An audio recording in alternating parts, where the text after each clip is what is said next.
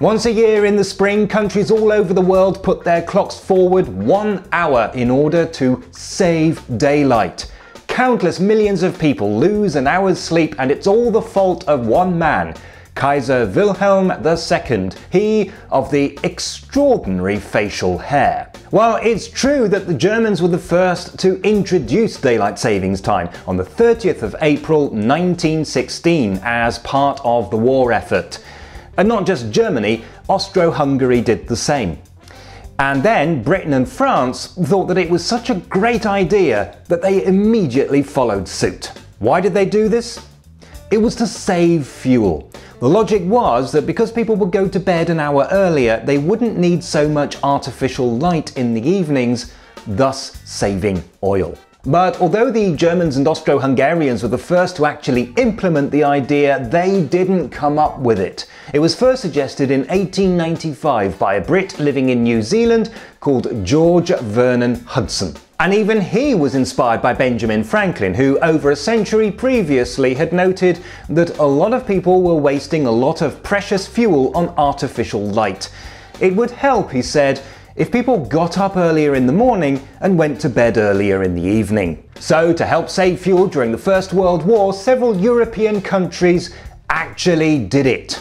And then, after the war, most of them dropped it again because it had been very unpopular. Most. Well, half. Great Britain kept daylight savings time.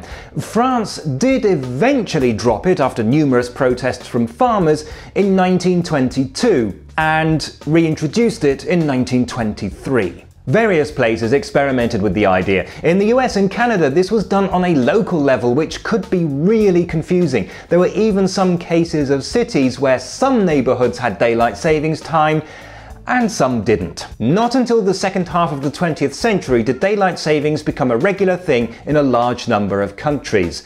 Mostly, it was a response to the oil crisis of the 1970s. Remember, the original idea was to save fuel. But even now that the oil crisis is over, and in any case we are using more renewable energy, we still have daylight savings time.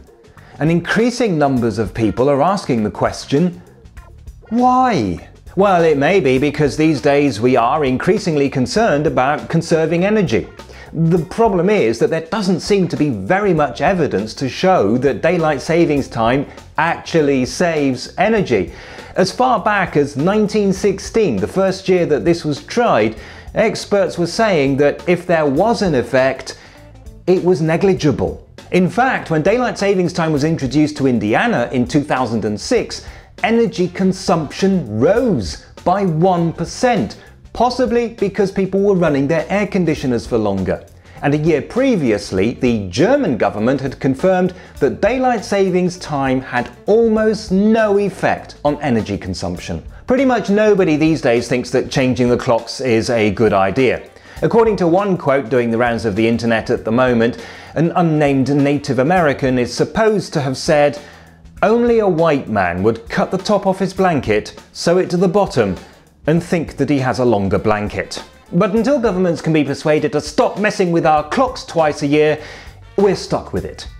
The German government, while conceding that daylight savings time is basically pointless, isn't prepared to change the status quo without the rest of the EU. And so, for now at least, if you live in the EU, you need to know that the clocks go forward 1 hour on the last Sunday in March, and back again on the last Sunday in October, for absolutely no reason.